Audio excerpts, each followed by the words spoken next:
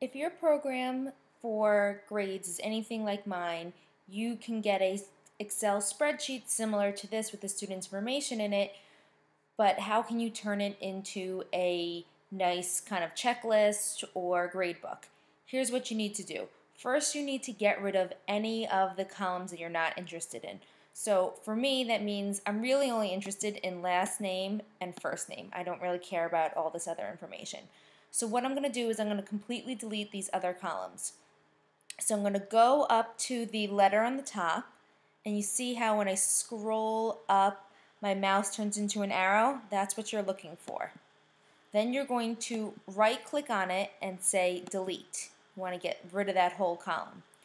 Now, I want to get rid of all of these columns right here. So I'm going to click on the first one, and then I'm going to shift and click on the last one to highlight all of them at once.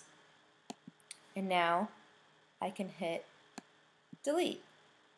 So now I have my names, and that's pretty much it.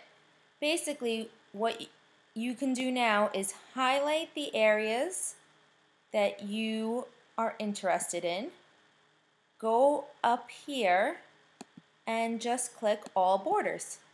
And now you have a nice spreadsheet. You can click over here and insert a row, and then you can type in that this is, period 1 science, whatever you want to say. And now all you need to do is print your gradebook, and now you have a nice sheet to use.